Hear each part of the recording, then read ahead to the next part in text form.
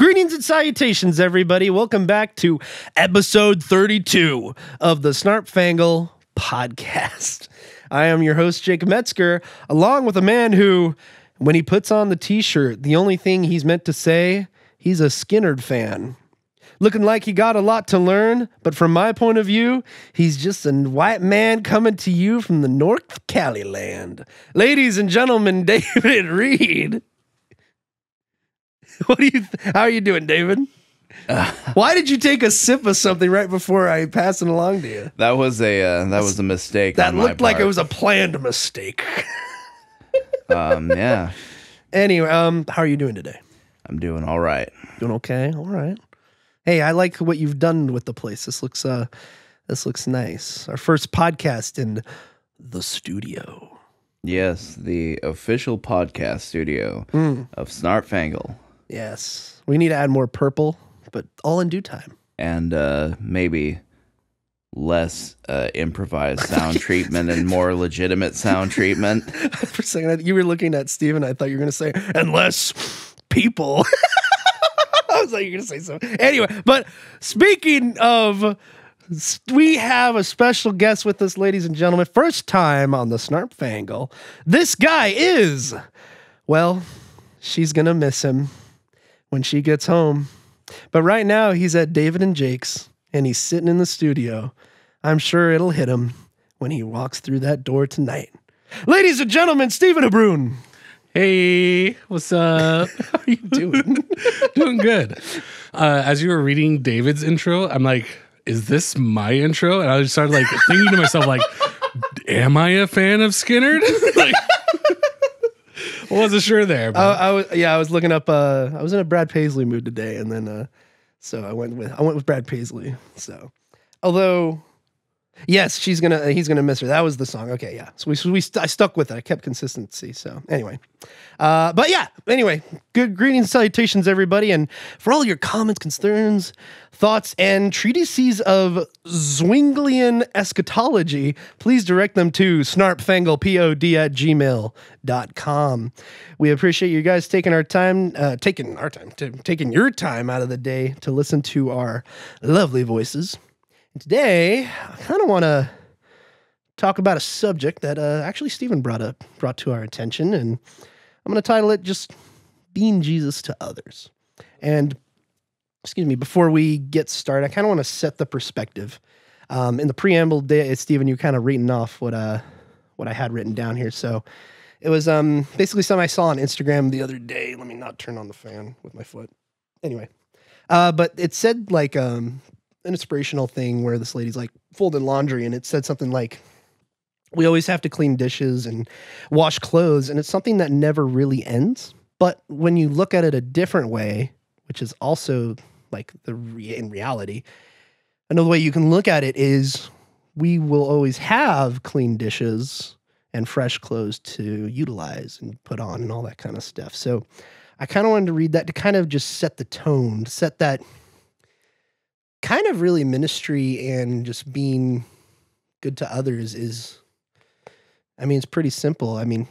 It's pretty simple in itself. It's the fact that God is great and he's just so amazing, and he carried that cross for us. And it's kind of like, I just want to set it like in a state of, my boss when we're doing the fires this summer, my boss said, you got to stay in a state of grace, Jake, a state of thankfulness. And I was like, yeah, you're right. And when you're going through those tough times, like we did, you really had to stay positive, because it's really easy to, not just in fires, but in normal life in general, to fall into a pit of despair and just kind of sink in that way. So it's kind of necessary. Yeah, that's true. And I like that story with the analogy, I should say, with the laundry, because ministry really is it's a constant future result type of thing. It's not an immediate result. Mm-hmm. Very, very rarely in ministry are you seeing immediate change right in front of your eyes. But a lot of it is planting the seed and sowing what you reap. Reaping what you sow. Yeah, and it kind of has to do also with not just with caretaking as well, and including like when you're cleaning your dishes or washing your clothes, it also has to do a lot with those that inhabit your space. and your home and how you manage your home. And I'm not saying that if you have dirty dishes, you got a bad home. What I'm saying is it's a constant thing where that's always consistent, but it's also an opportunity to present to be a good steward of your home, you know? Yeah. I mean, you should go see my room right now. It's not in a state of that at all. But even when it's messy, you could be like, oh, I'm thankful for what I have here, even if it's a little messy. So moving on, I wanted to read a couple of verses and then we're going to get into it. And I'll pass it over to you, Mr. H. So let's do this. So 1 Timothy 6, verses 6 through 8. This is an English Standard Version. But godliness with contentment is great gain, for we brought nothing into the world, and we cannot take anything out of the world. But if we have food and clothing, with these we will be content. And that really does speak to kind of what I want to establish here, and just what we're going to talk about today for the audience listening is we're going to be having some stories and some conversation about what it's like being Jesus to others and ministering, or just taking some time to listen to someone or whatever situation it may be. And next, I want to read Galatians 5, 22 through 23. This is a New Living Translation. It says, but the Holy Spirit produces this kind of fruit in our lives. And those are love, joy, peace, patience, kindness, goodness, faithfulness, gentleness, and self-control. There is no law against these. So, Stephen, I want you to look at these fruits of the Spirit. Oh my God! It happened. It happened. Yeah, I'm going to not touch the fan anymore. All right. I wonder if the mics are going to pick that up. No, they will. That's so scary. I was like, oh God. It's like a hurricane just came through here. Anyway, so when you look at these fruits of the Spirit, I kind of want you to take a look at them. And I want you to tell me an example or maybe a story where you utilize one or more of these fruits with someone. Whatever story comes to mind and whatever you feel led to share. Like there's no... I know I'm pressuring you right now, but really it's like whatever you feel led to share. But how have you carried someone else's cross? Well, a big reason why I wanted to do this theme is because I have been put in situations where people had to know what my beliefs were, not through my words, but through my actions. I've worked at companies before where we weren't allowed to talk about anything religious. In fact, one particular job, I was at a training for it, and they said that the number one reason why people get fired from this job is showing up drunk or hungover, number one, and number two, talking about religion. Whoa. So it was like from the get-go, before I even started day one, like at the training, I was told you cannot say the word Jesus in front of people. Maybe not in those specific words, but it was very clear to all of us. And come to work drunk and hungover as well as talking about Jesus just go hand in hand, all the time. But those showing up drunk and hungover are definitely not fruits of the Spirit. No. But yeah, the fruits of the Spirit, that's a really good passage there, showing what you're really made of.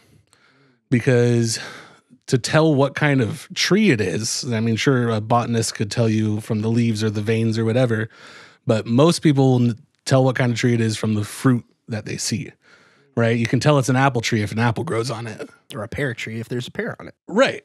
So what kind of tree are we as Christians? It's the type of tree that produces the fruits of love, joy, peace, patience, kindness, goodness, and faithfulness.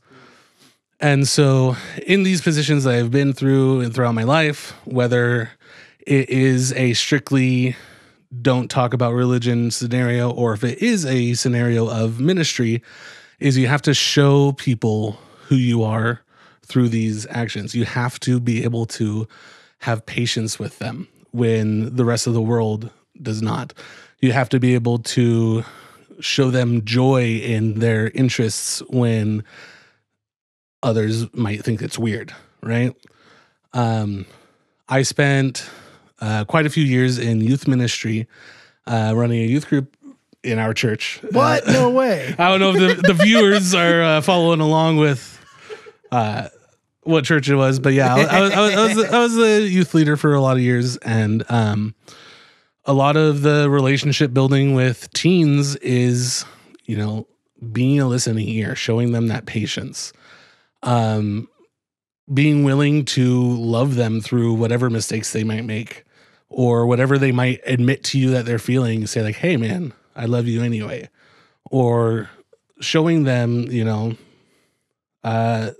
the peace that's inside of you, right?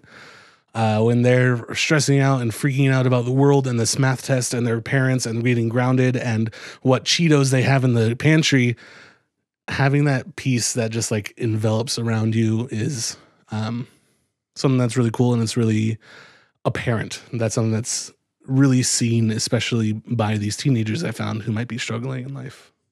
Yeah, and I mean, being a teenager ain't easy. I mean, it's literally transitioning to an adult. And I remember when, for the audience, me and Steven led the youth group for quite a few years. In fact, David was a youth leader at one moment in the past and currently is as well.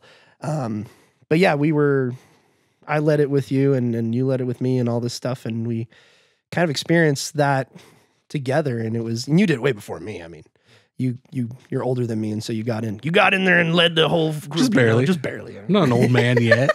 No. But anyway, not yet. But anyway, I remember I would always tell the kids, I said, you're turning into the person, you're transitioning into the person you're going to be the rest of your life. And the decisions you make, especially 16 and on, all the way up through your 20s, is going to define the kind of person you're going to be for literally the rest of your life. So if you're going to make poor decisions, if you're going to succumb to whatever wills life offers you or the world does, that's going to be the rest of your life. And I'm not saying people can't change, but there are some establishment foundation level things that are established at that age. I mean, kids are like a sponge. And they just soak up whatever they're offered, really, especially when they're younger, but especially when they're teenagers. I mean, we live in a time now in modern internet days, modern technology, where like, I read it on the internet, so it must be true. Or, my favorite influencer talked about it, and that's his opinion, so that's my opinion too, So it's like, they're very susceptible. Or a lot of people are, not just teenagers. But anyway, I think you bring up a good point, because that's also a very... like, I guess I would use the word like tender age, like where you're still figuring stuff out. And even in your 20s, you're figuring stuff out. It doesn't end. But it's just, you're getting used to the body. You're figuring all this stuff out. And what always stood out to me with them is the frankness of children and the honesty. Even if it was like, hey, how was your day? Oh, I went and did this and my mom yelled at me and then this happened. And then... all this stuff. Yeah. It's like, okay, yeah. What else happened, And then it's just really listening, I think. Because you can't, as a youth minister, as a pastor, as even a friend, you can't fix their issues. You never will, maybe, but you can listen and you can give them the time of day. And because not a lot of kids really do get that. Right. So... Yeah. Do you have any specific like examples, I would say, that come to mind? I mean, you don't have to be, you can be confidential if you want. I mean, say whatever you please. Can I give you an example of when I felt that from someone else for me? Yeah, go for it. When I was a kid in youth group, when Thad was the youth pastor, like at the time I wasn't aware of the world enough to analyze other people's conversations or whatever you call it. But I'm saying this in hindsight. One thing that I really admire in how Thad led his youth ministry and how he forms connections and relationships to this day is he's the kind of person who truly cares about everything that you say, right? I'm guilty, just I'm sure as a lot of other people are, of hearing someone complaining about their day and thinking like, all right, I have somewhere to be. Like, when's this going to end? Like, wrap it up here. Like, not invested in it at all. But there were a lot of times as a 11, 12, 13-year-old in youth group that I would say something to Thad just in passing. I felt like, and a week later he would see me again and say, "Oh, hey, how did that math quiz go?" I'm like, "Oh yeah, I did talk to you about a math quiz. Like, I'm surprised you remembered that." Like, and it was one of those things that is a little thing to truly be invested in what people are telling you at the time, but it made a ton of difference in my life. Thinking that, hey, there's someone here who cares about what I have to say, who isn't annoyed by what I'm saying or isn't burdened by what I'm struggling with, but who truly cares and is invested in me. Yeah, and I remember you told a story one time about something like that with that, and what really stood out to me was like the follow-up, but also like the consistency. Like, you don't see him just treat you that way, but other kids as well. And David, what's the term of the, you know what? I forgot what it was. Never mind. But I think the goal, what I'm trying to say is like, the Holy Spirit really doesn't have any prejudice at all. And there's no, what's it called? There's no special treatment with God, because we are all his children. And I think that's a really beautiful example. So that was one thing how you experienced that, an example, somebody taking that time and investing in you. What is an example of you doing that for somebody else? Let's see. Gosh, like I said, ministry is always a plant the seed now and see the fruit later. And so it's hard to really pinpoint, exact strategies that I might have. I don't want to say strategies. Like, I'm not moving around chess pieces here, but it's hard to pinpoint, what exactly my actions, what those effects are in my teens later down the road. Well, let me ask you this: what's the motivation? What's the goal of you come to youth group Saturday? The kids are getting dropped off, or you pick them up, and then what's the goal behind every conversation while you're there? Like, why are you doing youth ministry? I think we need to establish that before we move on. Like, where does your heart lie in that? That's good. For me personally, my heart lies in doing good in what God has trusted me with. I feel on an almost daily basis incredibly humbled and grateful for the trust that God has put in me with my ministry for so long. There's a lot of times that I'm praying to God and I'm thinking like, God, like, you're trusting me with the faith of these 20 some odd teenagers. Like, and I understand that God has a good and perfect will and he will work all things towards good, but it's still such a awe-inspiring feeling of the creator of the universe and the father of all humans trusting you with their children and saying, "No, Stephen, you're doing a good job. And I believe that you hold their future in their hands." So for me, doing youth ministry is it's always humbling because, call it imposter syndrome or whatever. It always feels like, wow, like God can save this person's life so much better than I can. What am I even supposed to do here? But at the same time, it's you know what? I know a God that is so good, that is so amazing, that I want to show a little bit of that in every interaction I give to others. I want to have every conversation, every interaction, every time I see someone, to have them walk away seeing that, yeah, I love God and I trust him with my life, and I love him, and he loves you, and we're all in this together. Yeah. David, I feel like you have something to add at Do this I? point. I think so. Do I? Are you so. sure about that? I just call it a feeling. Just call it a feeling. You'll have to come back because Okay, I'm I'll not come feeling back. that same feeling. I'm not feeling that same feeling. And also, you should probably not touch that fan anymore. Sorry, I want to use a stool with my feet so bad. But yeah, I'll stop talking. There, stop touching it. Yeah, it's kind of a scary thought, being like, oh man, I'm entrusted with all these children around me, and not just like other parents' kids, but like God's children too. And it's a scary feeling, honestly. And I think that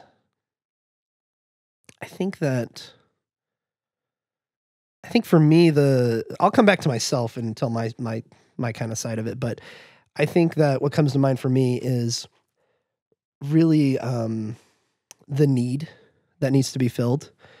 I mean, I remember when like Thad was stepping away from the youth group after years and years and years, like 15, 20 years. And then he passed along to you, and then I think a couple others as well. And then it was really interesting to see that transition, because I'm not talking just strictly leadership. I'm talking about the heart and where the hearts are of leaders. And I think a lot of reason those people were there were for the kids. And you see a need in our community specifically for the children and how important they are, especially when, and I'm not trying to call any churches out here by saying this, but there are a lot of churches that don't have a younger population, that don't have an age range that young. Like most of them are in the older, 30 plus, 40 plus years old. And to have children around is to have life around. And I think it was really, our church was in a unique position all those years to have so many kids around and teenagers who are willing to help and volunteer, but also for people who are there to willing to minister to them and treat them like human beings, not just, oh, you're just another kid at the school that I got to help teach.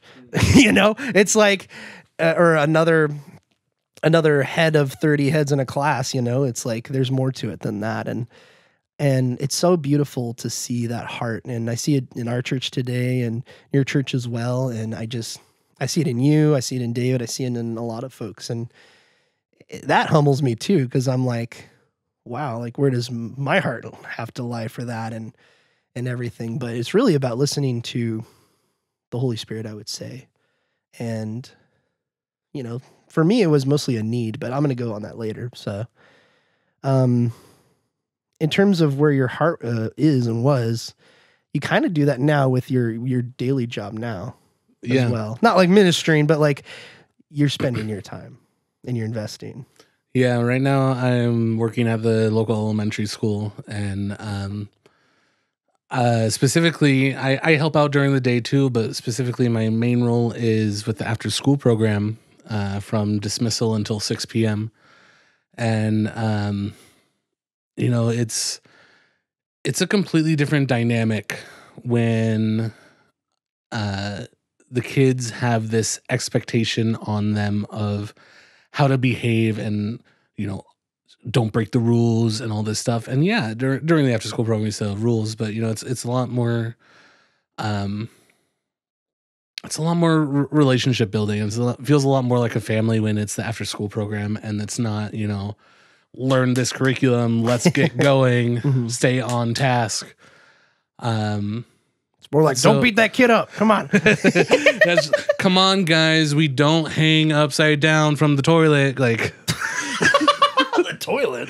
That's might have happened. I'm sure it has. But yeah, I feel like my main responsibility are the older kids, the 6th, 7th, and 8th graders. So these are kids from like 11 to 13, that sort of range. And those are the same ages that we were talking about, with the very susceptible to what was the word you used? Influence. Easily influenced. Easily influenced. Yeah. And I've had a lot of kids come up to me and say like, "Hey, Mr. Abrun, like, I really like being in your class, and I don't know why, but it's really fun being in here." I'm just like, "Oh, thanks, bud." I want to say like, that's Jesus, right? And it's one of those times I'm just like, like I'm so glad that you're feeling this love right now, and I'm so glad that in some small way you've got a glimpse of God's goodness. And at the same time, there's times I want to do more, but I know that the little things are the seeds that are being planted. I keep going back to the planting the seeds metaphor, and I just think it's so applicable when we're talking about planting the seeds of Jesus in lives. Like, these are the moments that people are going to look back on when they're adults and think, man, like my after school program teacher, he was a really cool guy. Like, I wonder what he's doing now and what's he up to, that sort of thing. And it might lead towards something bigger in the future. And that's what I'm hoping for. I agree. I think it's really cool because, man, you never really know who. I always tell this to, I don't know, whenever I'm preaching, I guess. I don't know. But the one thing that always stood out to me is you never truly know who's watching you or who's looking up to you or who sees you in a certain light. Like, you never really know who's watching you. And the reason why I say that way is because when I was in youth group, back when we were teenagers, I remember I would hold out my hands during worship or whatever. Like, we do the halvesies. I wouldn't put them above my head, but I put them in front of me, and I would use that's how I'd worship. Be like, I'm doing the Lord's work. But anyway, jokes aside, that's how I'd worship. And I remember one time I opened my eyes. We were at the Friends Church, and I noticed off to the side, I was like, whoa, a couple kids were doing the same thing. And I've never, ever seen them do that or even like worship standing up, no less. And I was like, oh, that's kind of crazy. And in hindsight, it's probably the Holy Spirit moving. But at that time, I was like, oh, maybe they're doing it because I'm doing it. I don't know. And that kind of made me check myself and be like, oh, maybe I should, not only my behavior, but also like those guys maybe look up to me. And some of them were even older. And I was like, ooh, that's kind of weird. But it stuck in my mind where I'm like, there's like people who I felt like they like needed me, or it was good for them to be around me and I could be that for them. And that was kind of the start of the thought of being a leader and being there for others is kind of living more than for yourself. And as a teenager, that's what the thought process was. Now it's more complicated, but that was what was going through my mind. And I remember when I had the decision to leave the youth group when I turned 18, because that's how it worked in our youth group. If you turn 18, you have a choice to become a volunteer and then maybe a leader later on, but you have to help out. That's what if you want to keep coming, you have to help out, volunteer, or you just don't come because it's up to you. Those are the choices you're given. And I remember I stuck around, did the volunteer thing, and then became a leader. And I did it because there was two specific guys, that I saw that I felt like needed guidance, and I felt like I could be that for them. And that was where my heart was. And then even after they left, I was like, oh my gosh, there's even more kids here that could definitely use that. And then that just kept going on. And I remember that was my mind process when that first started, and it was kind of a thing I never really thought of before. And, being Jesus to others, but I want to pass it along to you, David, because I have the Holy Spirit, what it produces over here, the produce of the Holy Spirit over here. The Holy Spirit's produce. Yes, the Holy Spirit produce, man. Do you get that from the Holy Spirit produce section? Yeah, it's cooled at a nice 42 degrees, man. Fahrenheit. And I don't know why I said it that way. Fahrenheit, suck it outside the U.S. Anyway, being like Jesus, So, David, I'm going to pass along to you. I want you to share us something, whatever you feel led to share. It could be short, long, high, low, whatever Gautier song you want to recall to your mind. It could be whatever you want, whatever you feel led to be. But what specifically in here what kind of fruit have you seen, and how does that relate to some like experience, story, or even your time as a leader, or even just in life in general? Where have you had to carry somebody else's cross? That's a difficult question. Or be Jesus to others. That's a difficult question because I'm, I do my best. In every situation, I'm like, I try to be attentive in every situation to the leading of the Spirit, and I try to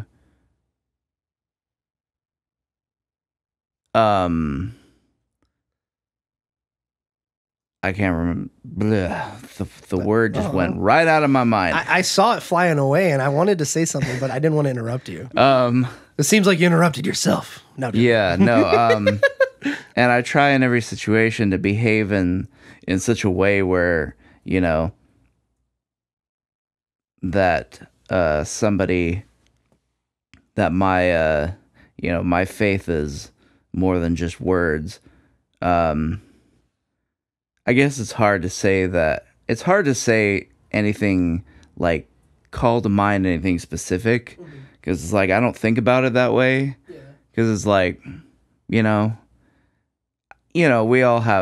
all see ourselves in different ways, and and we all have our own individual distortions of ourselves. That sometimes it takes another person pointing something out for us. That's actually, I wasn't seeing that clearly. So one of the things that I always, that is just, I'm always dealing with is like 100% all the time, every situation. It doesn't matter what happened. I generally feel like I was a jackass. Which is David, no. I know it's not. I don't want anyone to feel sorry for me. It's just no pity for the pity for the reed. It's just something that's just a thing, and I try to not see myself in that way, but inevitably I ended up doing. So it's like I can't really give you a situation which I was Jesus to somebody else because I'm looking at it through my own lens. But there have been situations where somebody's, Well, before you go, can I bring up something real quick about sober-mindedness? And I think that's something that you practice real well. So in 1 Peter 5:8, it says, "Be sober-minded, be watchful. Your adversity, the devil prowls around like a prowling lion seeking someone to devour." And I think for you always, from what I've noticed from just behavior-wise, you always seem to have that just chill demure, as the kids would say, about you, where you're like always ready to do, whether it be worship or whatever, but you're kind of very consistent in that. And you're always like, I think the word I would find is you're always ready to do the will of God from what I've seen and just in your behavior. So maybe you don't have a specific example, but I've seen behavior from you, and nobody's perfect. We all mess up, sure. But I remember there was always times in youth group, whether you were a leader or we were just hanging out or whatever, where David is always kind of consistent, and he's always like got a good head on his shoulders, and that's how I would describe you. You always would be, even though you're very much a very fine whiskey connoisseur, it's always you've always been super sober minded in the spirit, I would say. And yeah, that's just something I wanted to point out to you, man. But yeah. Continue. What would you got? What you got? But yeah, so I don't have any specific examples, but there have been times where people have come up to me like, just like not big things, but just like little things where it's like, whether it was youth ministry or leading worship or whatever it was, I've had people come up to me and it's like, this little thing, that was meaningful to me. And so it's like, but it's like, it's one of those things where it's like, I'm never aware of it in the moment. I'm like trying to do my best. Yeah. And I'm just like, I'm not super like, oh, I'm planting a seed right here, you know? It's like, not that other people yeah. are like that, but No. I'm definitely not like that. It's just like, it's always, I'm just in any situation, I'm trying to do the will of God however I can, whether it's a small way or a big way. And most of the time I don't find out whether I did that or not until way, way later. Yeah, and that's another thing I wanted to bring up too, because a lot of the stuff that people who are in ministry do, you don't see the fruit of that forever, and it could be 40 years down the line. Like I remember there's so many examples where I like totally messed up and like helping somebody out, whether it be a kid at youth group or like just somebody else I knew. And I was like, I should not have said that. Oh, I messed up really bad and I shouldn't have said that, you know?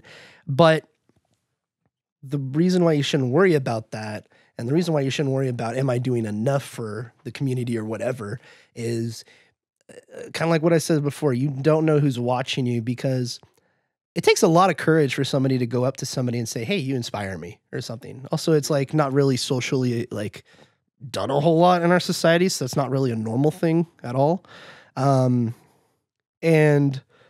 I think that the stuff that we not need to worry about is the fruits, because we know that as long as we're doing what the Holy Spirit is calling us to do in our life at this very moment, then as long as we do God's will, we're okay, and he can worry about the rest, because that's part of what submission is. When you give it to him, and in that scenario, in that season you're in, and you give it to him and you say, hey, Lord, this is yours, and just let me be a tool of your using.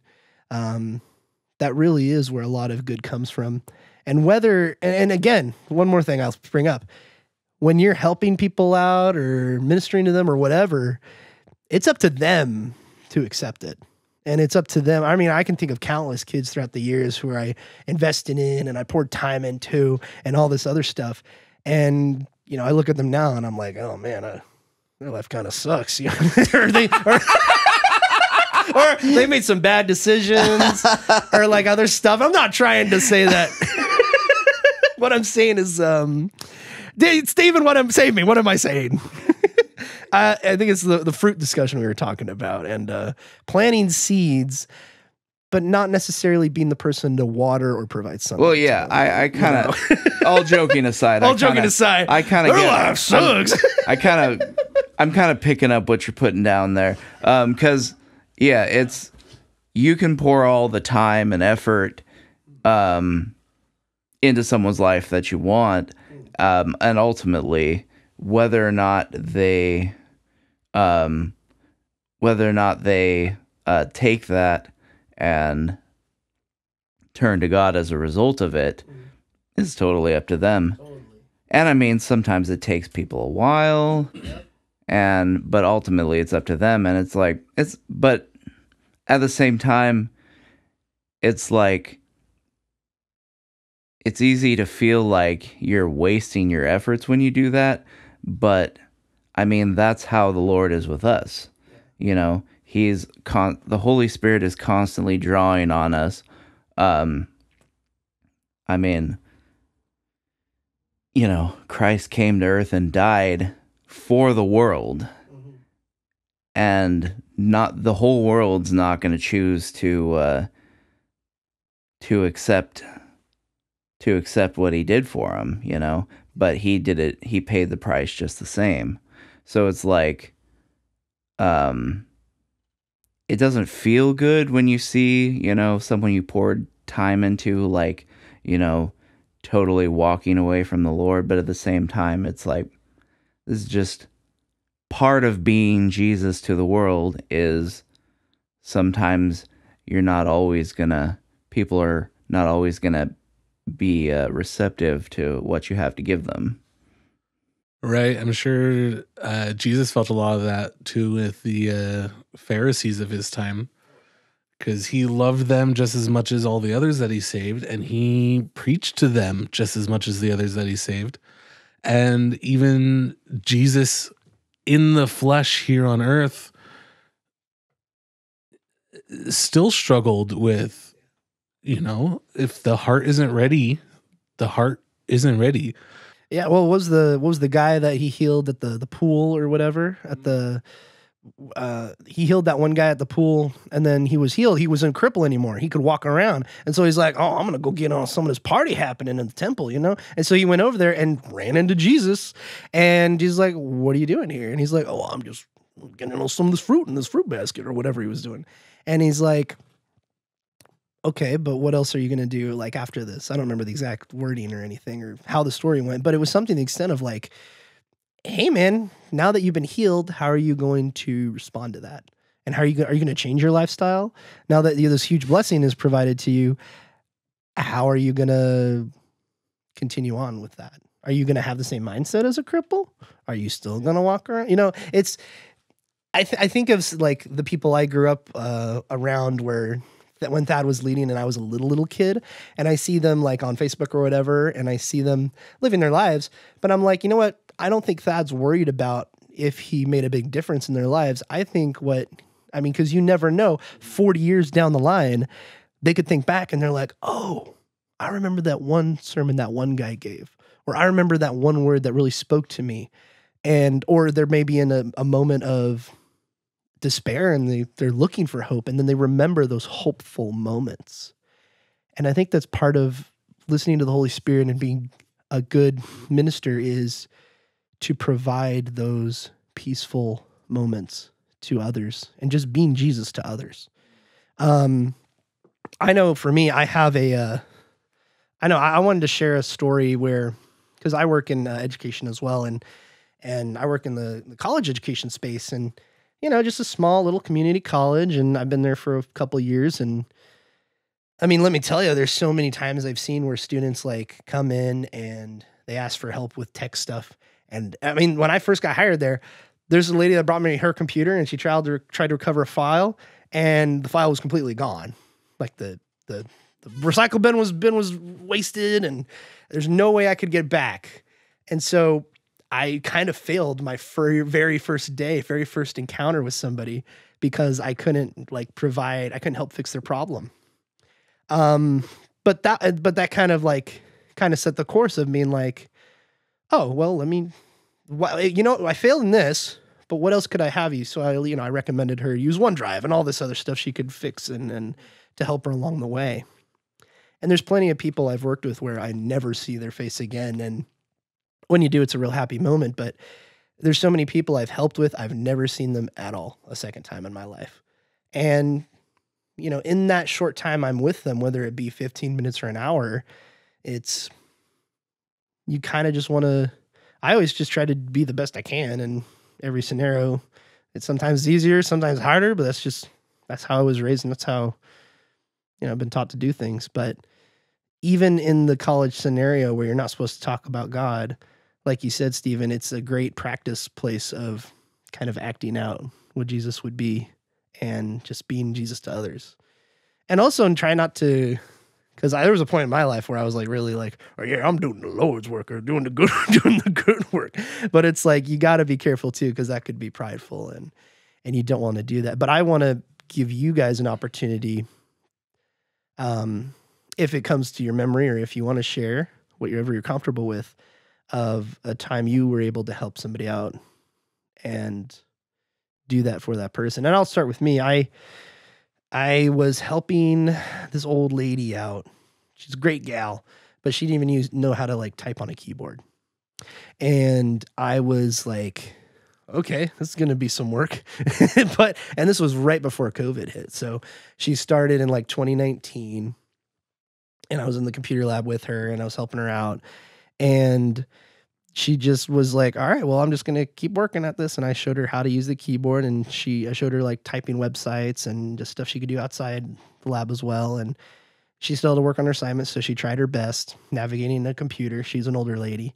And now she, like 4 or 5 years later, she graduated, went through COVID and all the Zoom meetings and everything and worked through that and got like a degree and all this other kind of stuff. And she pointed me and my supervisor out during that time how we really, truly helped her out in all aspects.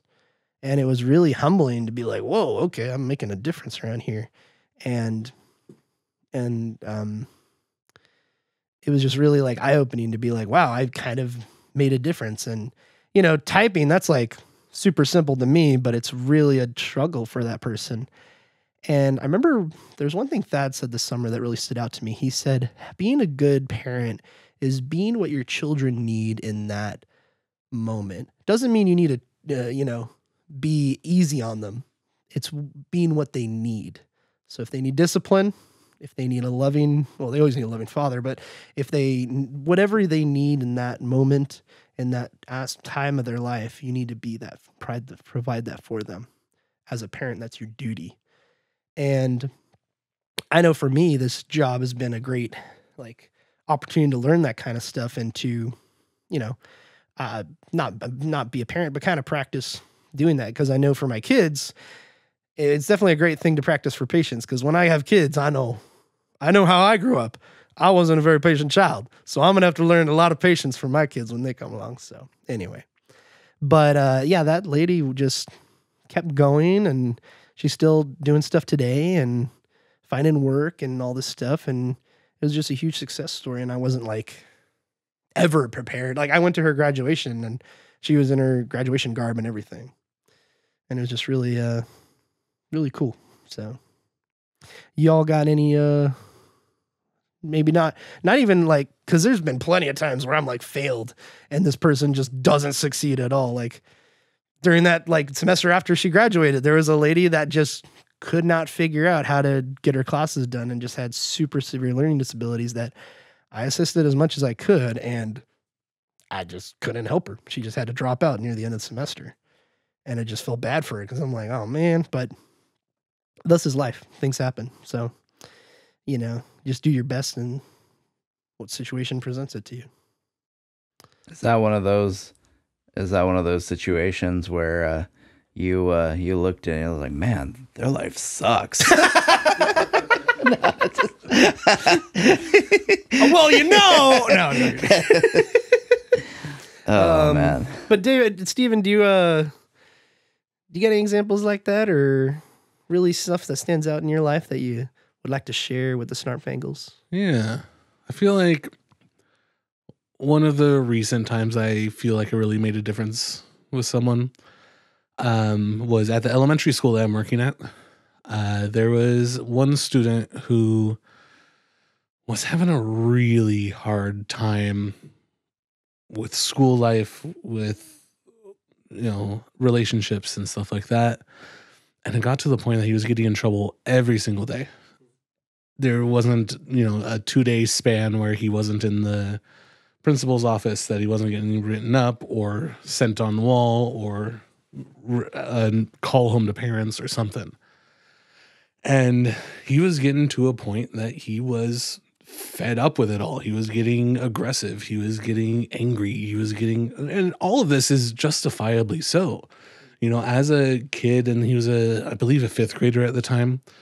As a kid who is constantly told you're not enough, they're going to live that way. Either they're going to live like they're going to live in a sadness knowing that they're not enough, or they're going to lash out and make themselves enough in the wrong ways.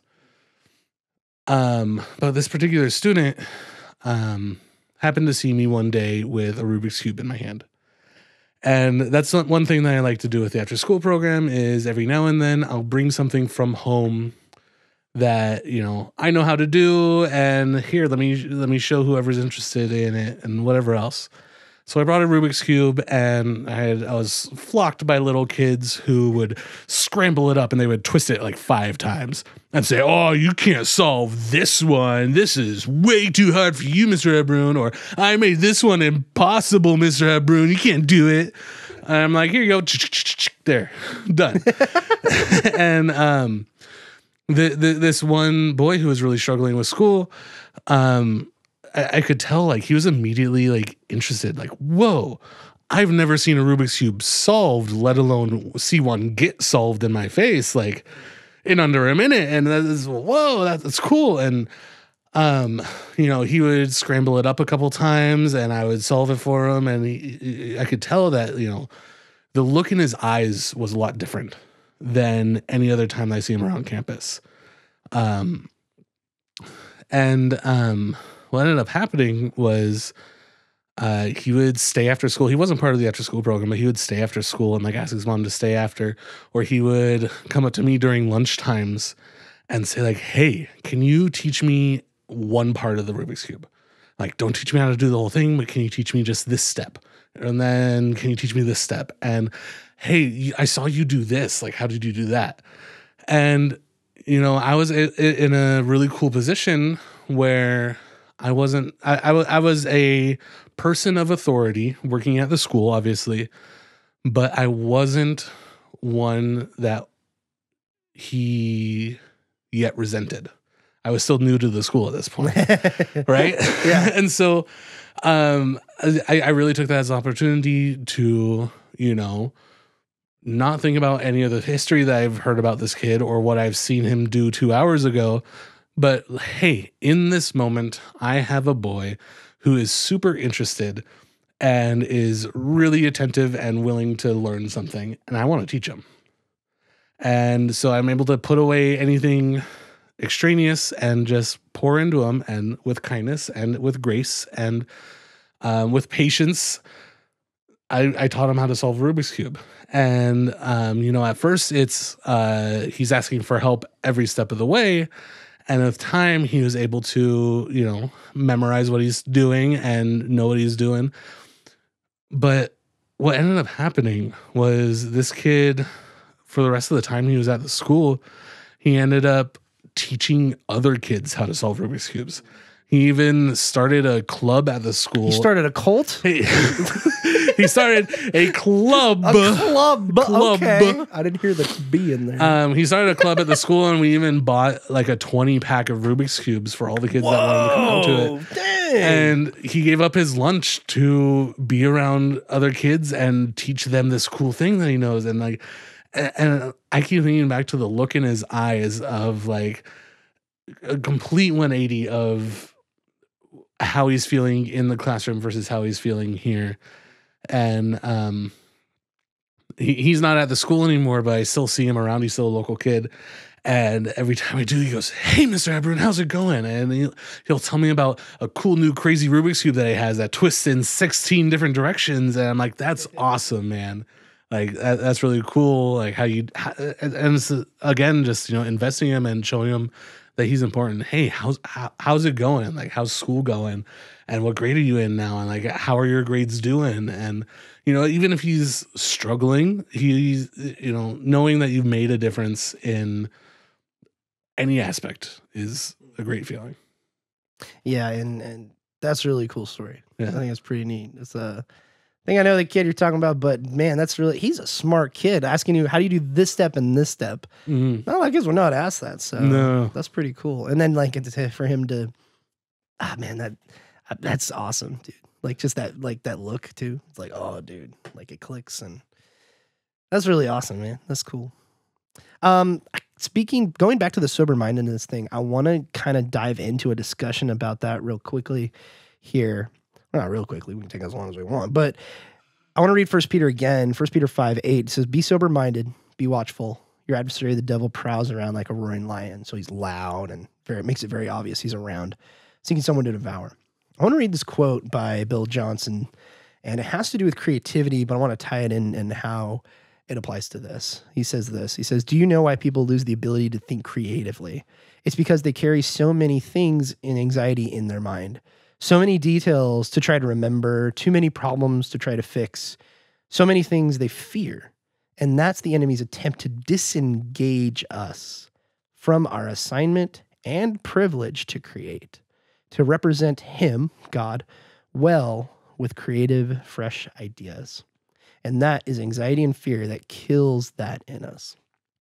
So there was one time when I was helping my dad, and he's like, all right, we'll meet this time. I go help fix some fences. I need your help. And I was like, okay, sure. And I ate like a full course dinner before I went out there. And I was like, I instantly regretted. I was slow, sluggish, and all this, like, it was just the worst decision of my life. I'm sure I've made worse decisions, but I don't, it was a bad decision. Anyway. So I want to bring that up because we got to be careful. We should be careful what we put into our minds and our bodies, because there's a time when we learn how our bodies act and react to things. And like the example I gave, like if I'm going to go out in the field to do some work, I'm not going to go eat a full course dinner before I go out there, because I won't be to my full potential. And I kind of want to know what you guys think of that and how you've counteracted that throughout the years, and learning how to feed your spirit and get ready for a day. But also, like, life happens and there's not really much preparation for anything when you wake up in the morning. Let me be real. But there are definitely ways to mitigate that. There was a time where I would be in the computer lab and I get real like short with somebody, and I'm like, why am I getting short? Like I caught myself and I'm like, why is this happening? Why am I really impatient right now? And there's been plenty of people that have, tested my patience, but like for some reason today is like, I'm shorter. And I was like, why? And what my mom would say to me growing up is, oh yeah. When I would get short with her, she'd be like, oh yeah, I could tell you're not reading enough of your Bible every morning. And I was like, damn, okay. She called me out. So, but I think it's poignant because when we do our job and be like Christ, which literally what Christian means, we use our creative brains in doing that, whether it be navigating a conversation, whether it be talking to somebody, or heck, it even could be body language or listening to the Holy Spirit and trying to be attuned to what he wants you to do. And the weekends when church is happening, and then the weekdays when church isn't happening, in all aspects of your life, whether it be relationships with your significant other or your family or the kids you work with at school. So, or your coworkers and all this kind of stuff. So I kind of want to know what your guys' opinion on that is, and how, I don't know. What do you guys think of that? What do you think of God giving us this gift of spiritual creativity to kind of be his ministers? Well, I will say that creativity is a good word a good way to frame it, is because you're never going to know what situation life is going to thrust you into and when. So really the only preparation for life situations you can do come down to being consistent in spending time in the Word, spending time with the Lord, being intentional about how you spend your time, and basically what that, I mean, it's sometimes, you get up and it's like, I could, reading the Bible feels like, feels like homework. It's not supposed to feel like homework because you're spending time with God, but sometimes it does because we're fallible, so that's just, sometimes it feels like homework, but it's like, in those times it's important to be consistent, because that's where you draw your strength from in situations where you have to think on your feet, you have to think creatively, because that's what life is. It's going to throw you into a situation that you didn't expect, and you have to figure out some way of dealing with it. And the resources that you have to do that all stem from what you do on a day-to-day basis, how you spend your time, what you feed yourself with, all that. Yeah, that's cool. One thing I was thinking about earlier as we were talking just now was that Jake and I, being in the position of working at schools and me with kids in summer camps and stuff like that, we feel a lot of external pressure to keep Jesus out of the conversation, right? Oh, yeah. We have bosses and we have procedures and we have policies that keep it out of the conversation. Whereas, David, stop me if I'm wrong, but I feel like a lot of pressure for you and your work is more cultural, and it's a lot of internal pressure. There's, and this is with a lot of people too, in the workplace or at school or wherever you are in your life. Everywhere you go, there's going to be internal pressure to fit in or to act a certain way or to behave this way. And if, being a good Christian doesn't align with that peer pressure and that external pressure, it gets really hard. And it takes a lot of discipline and a lot of self-control, like those fruits of the Spirit we were talking about, to hold on to your beliefs. Because I think that's what you were talking about too, David. Like being ready. Yeah, being ready and being sure of what your beliefs are. Well, also with the sober-mindedness kind of thing is, it's not more about what you put in or anything, but it's like what David was saying, being ready for when the opportunity arises. And I know for us, we work in this, but and David, you work in that. But I think the sober-mindedness thing applies to literally everybody in the body, whether you are this foot or this hand or whatever. It always applies, and it's interesting just thinking about like God providing the things for us and literally the word and the instruction manual of how to do all this. And I don't know, I wanted to bring it up because it's like, it boggles my mind because I'm like, I want to, through the fires this summer, my boss, Mario, was like, oh, you know what? I do this and this and this, and this is how I work on the fire. And this is like, he got it down to like a science, his routine through the day. Like, all right, when I get back to camp, when I eat dinner, do my cleanup, eat dinner, and then go to bed. And that worked out really well for him. And I found out it worked well for me. And then when I broke that routine, I found out it didn't really, it really kind of hindered my ability to sleep well or whatever. So I know we're all like routine creatures and everything, but I bring that up because if you have your mind on something else during that time while you're trying to, fight the fires or anything like that, or distractions, which this world is plenty full of, you have to just bring it back and center yourself around Christ. And I think through the daily renewing of your mind, like last night when I was about to go to bed, it was like 11:30 or something, and I like immediately started thinking of all this stuff to write about for our podcast tonight. And I was like, oh man, I was write about this and all this, and I was inspired by that. And then by the time I knew it, it was like 2:00. I'm like, oh my God, I got to go to bed. But it's like, I don't know, sometimes like the holy creativity kind of hits you, and you're kind of like, or any creativity hits you, and you're just ready to go. But I feel like the Lord, I don't know why I keep going back to creativity through all of our Snarp Fangles, but I feel like God has a heavily has a heavy weight in your creative ability. And I feel like some people really realize that and their potential. And some people are just, and then they live a life of Christ, but then some people don't. But sometimes they're just stupid creative. I mean, just look at Freddie Mercury. He wasn't really a Christ-like figure, but dang, that man could sing. I mean, imagine if he was saved.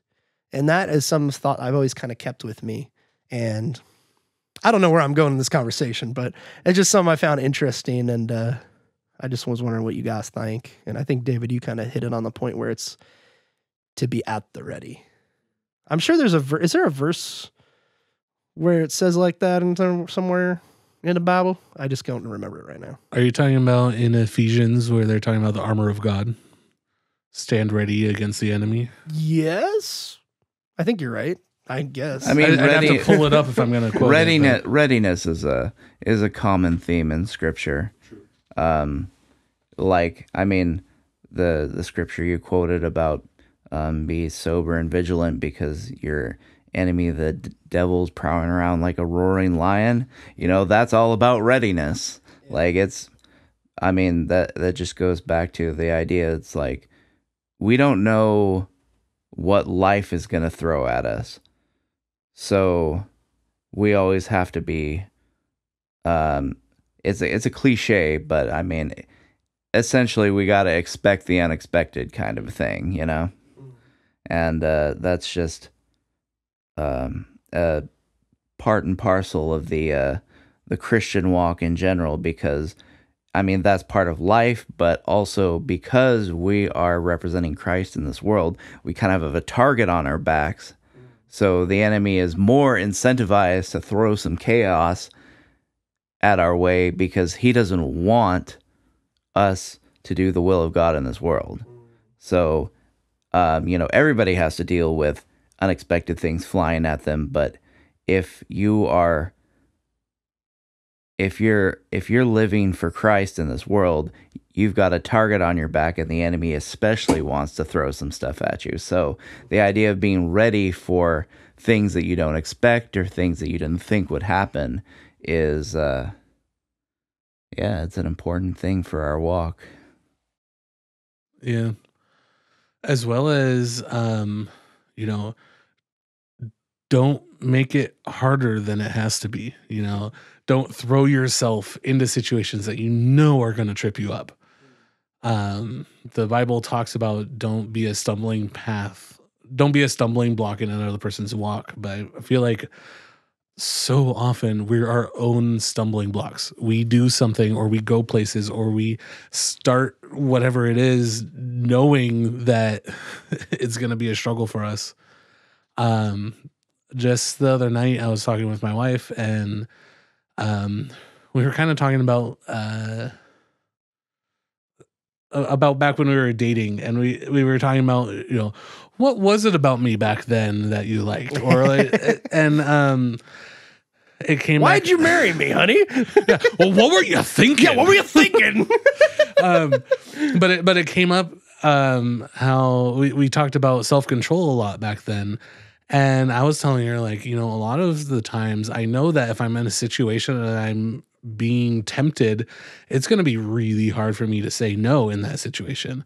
And so a lot of my decisions, growing into who I am today and like through high school and through college, was preemptive decisions of, I don't want to go here because if I'm there, I might make a bad choice. Instead, I'm going to go here where I know I'm going to be closer to God. Or, we were talking about, we talked a lot about physical intimacy because we decided to wait until marriage. And we were talking about how, like, it's not going to be a good idea for us to be behind closed doors together because physical temptations take over. It's a big thing, and it's much more honoring to God, and it's much easier on our walk as Christians to instead put ourselves in situations where we're set up to succeed.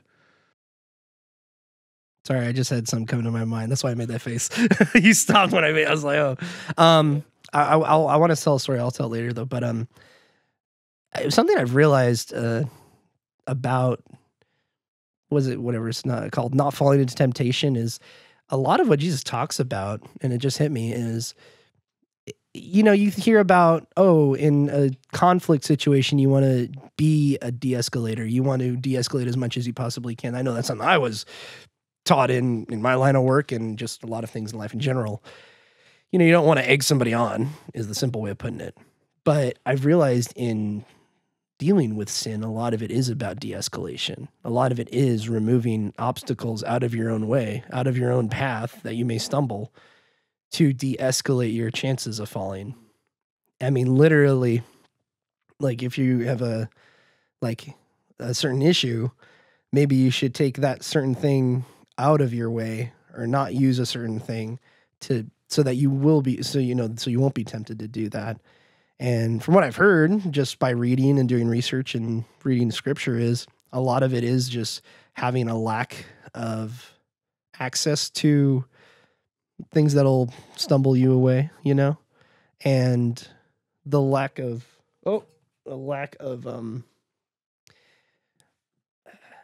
I totally lost my train of thought. I apologize. I've also heard the analogy of, if you're walking by and you hear shouting of help, I've fallen down the well, you don't jump into the well because now it's two people stuck in the well.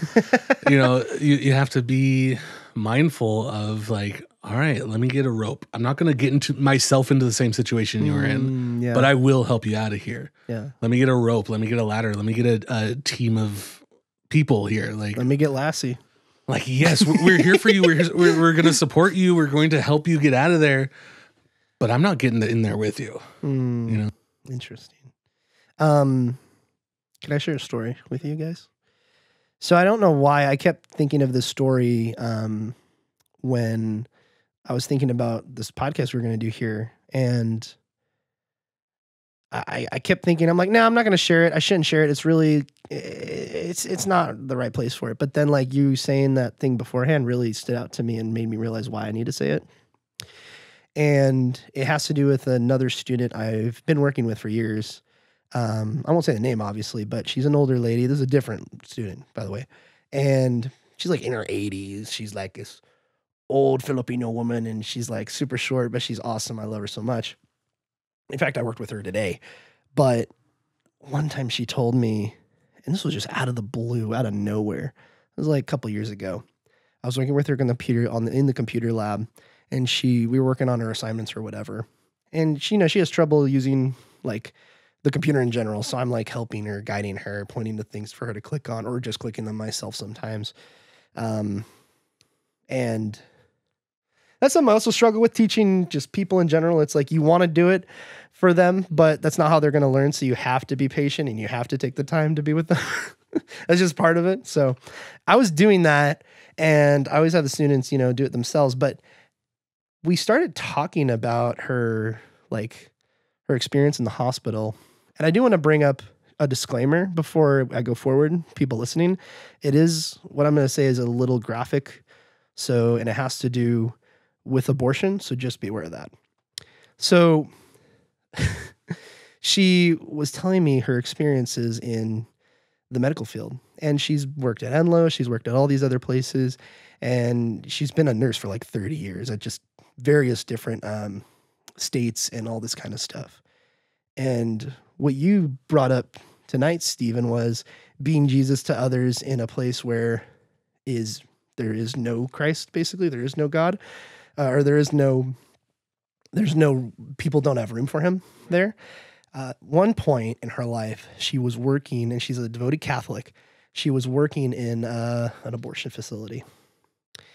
And she told me one time when she was assigned to this place, she, immediately felt uncomfortable, didn't want to do it, but she did her job anyway. And she was in charge of going through and disposing of the bodies. And it's just something she had to do. And she is a devout Catholic. She loves God. And we talk about God all the time, from time to time. And she told me that, what I would do, I would take the little babies and I would hold them in my hand. I was like, whoa. And she would hold her hand over them and she would pray for them in the middle of this like back room of this facility. And she would like do like Mother Mary full of grace and everything to those little babies. And I was like aghast and completely blown away when she was telling me this. And I was like borderline almost started crying. And then I don't cry a whole lot with stuff like that. But I was like, oh my God. And she was like, yes, but you know what? That's just part of life. I went there, I did what I had to do, and then I left. And you know what? Those babies, I blessed them, each and every one. And I was like, oh my God. And I was just like, and I remember hearing that, and it always stuck with me just years ago when she said it. But she truly was being Christ-like, being Jesus to others in a place where they didn't want him at all. And so I don't know why, I just felt like I needed to share it. And I think that kind of exemplifies what, just being Jesus to others in a place where, they don't want him. So, well, it definitely highlights the fact that sometimes we're going to be in situations where we can't do as much as we want. Like, you guys working in the educational field, that's a less extreme example than an abortion facility, but it is an example of that. There's times where there's a place you can't talk about it. Yeah, there's times where you can't do as much as you like or say as much as you like. And that really extreme example of it kind of highlights the need to just, in whatever situation you find yourself in, what you can do is what you can do. So the better prepared, the more time you spend with the Lord in your day-to-day, the more time, the more intentional you are, the better prepared you're going to be in those moments where, there's maybe you can only get out one word to somebody, and it can't be Jesus before you never see them again. And so it's like, you gotta make good use of those opportunities. So like that lady, she wasn't in a position to intervene and save those babies' lives, but at the same time, she could have easily been like, fallen in despair, and it's like, well, then I guess I just won't do anything. But she didn't do that. She did what she could. She prayed for those babies because, we generally, we as Christians believe that, when a child dies that young, God takes them back. They're not sent to hell or anything like that. But it's like, in the moment, she's like, she did what she could. She prayed for those babies, and she was content to do that because she trusted God with the rest. She trusted God that the spirits of those slain children were going to return to the Father. So she was happy to be able to do what she could, and she didn't spend a whole lot of time worrying about what might have been and all that. And I think that's important. Sometimes you're not going to be able to, give someone the full gospel. And the temptation is to, like worry about that. Like, oh man, I wish I said this. Oh man, I wish I said that. Sometimes it's just doing what you can, being prepared, doing what you can, and then giving the rest to God.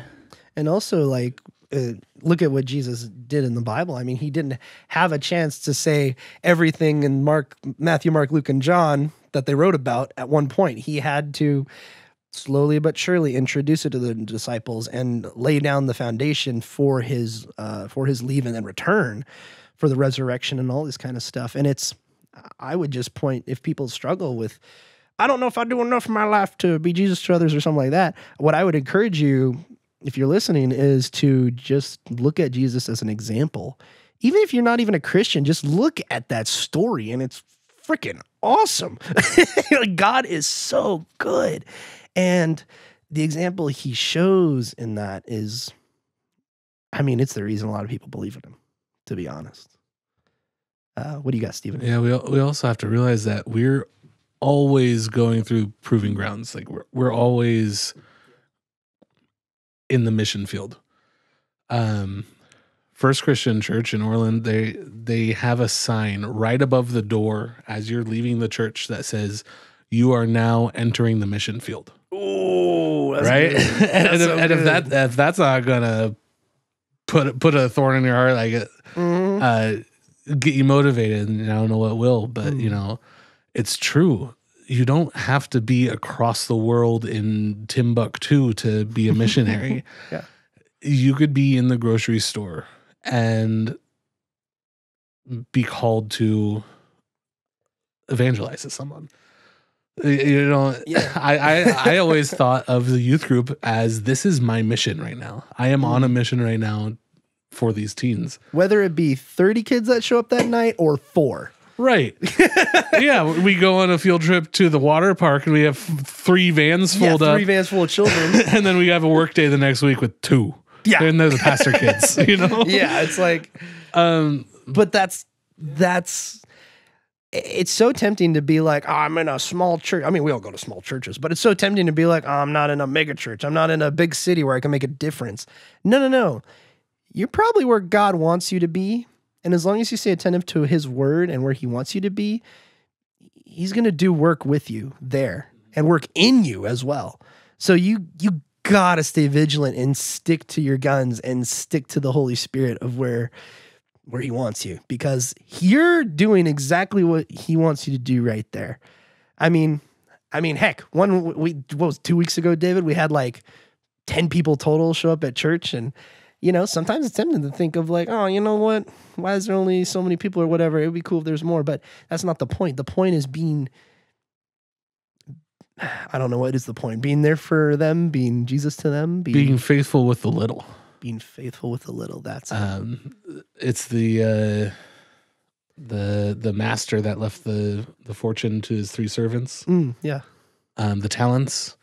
And did the master know exactly what each of them thought of himself when he left? Probably not.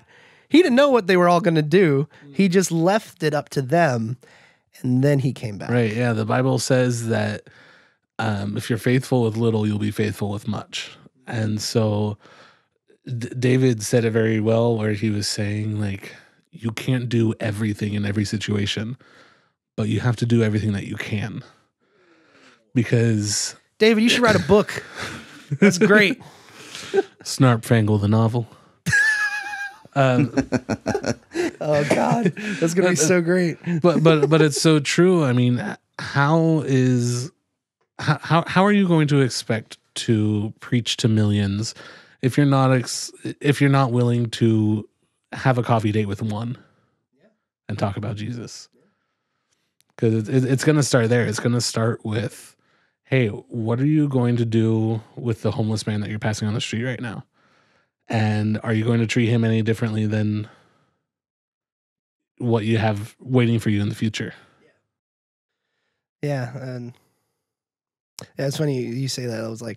I was working with a student today who's like severely autistic, but as I've seen him throughout the week, so he's gotten a little better at figuring out what he's got to do for classes. But then I had a guy rolling a wheelchair who's like homeless, and he's like, I need your help signing up for all this stuff. And I'm like, all right, I guess I'll help you too.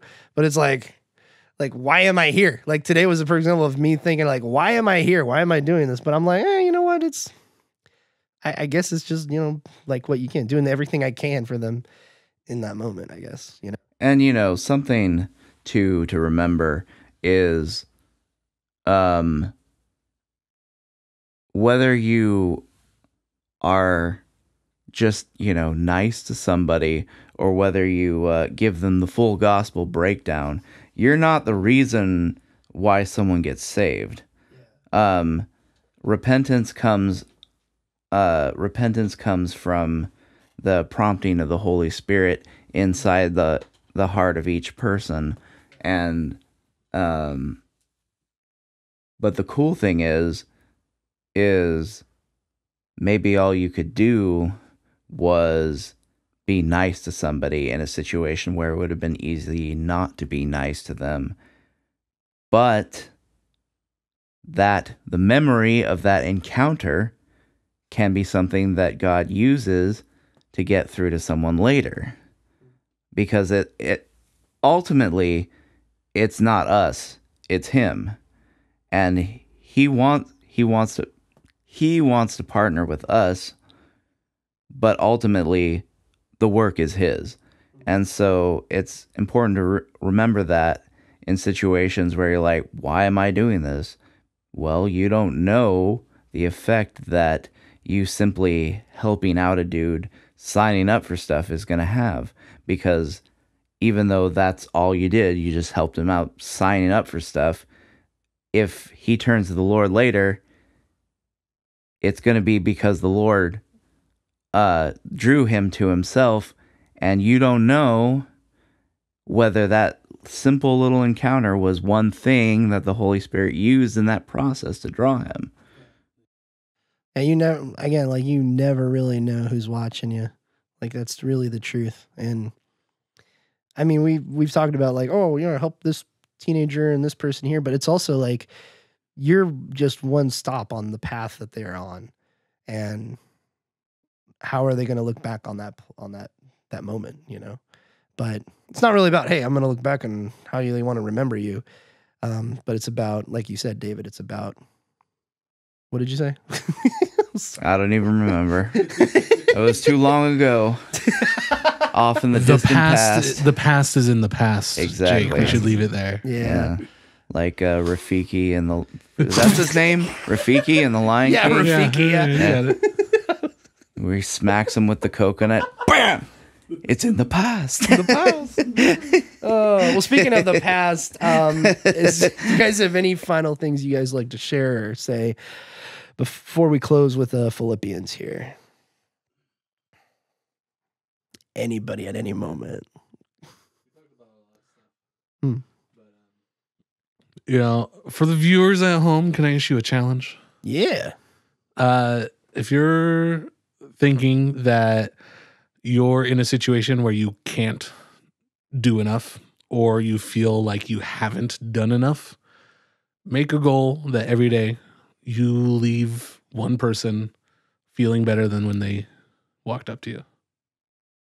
And if you can do that, you're already showing God's love to them, showing them that they're important and showing them that you care about them.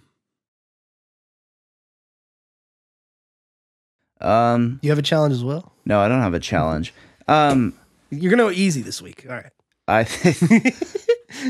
think we make the audience suffer already. Now I'm joking.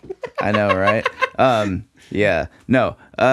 So basically, I just kind of want to piggyback off of what Steven said and just kind of like share a little quote that, you know, it's helpful in those situations.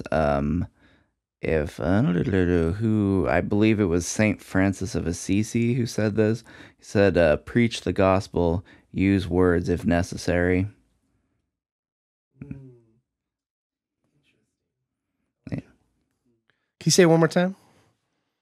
Say what again? The quote. The quote. I don't even remember what that quote was. No, It's in the past. It's in the past. No, yeah. Preach the gospel.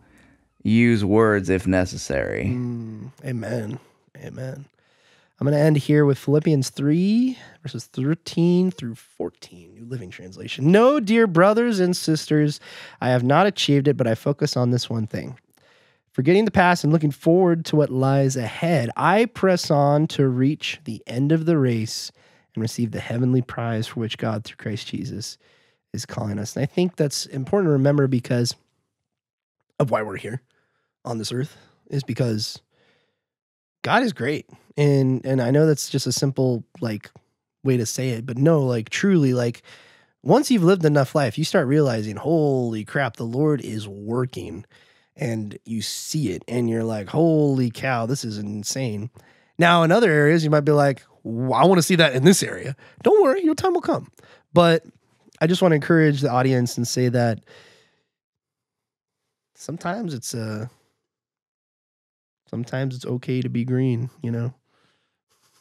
I don't know what I'm saying. But anyway, I want to end it with Philippians. It's not easy being green. It's not easy being green. So anyway, we hope you enjoyed this episode of the Snarp Fangle Podcast. We hope you enjoyed it and had a good time. And we just want to thank you again so very, very much for taking your time and invest your ears listening to us just ramble on and talk to you. So hope you have a good day, and we'll see you later.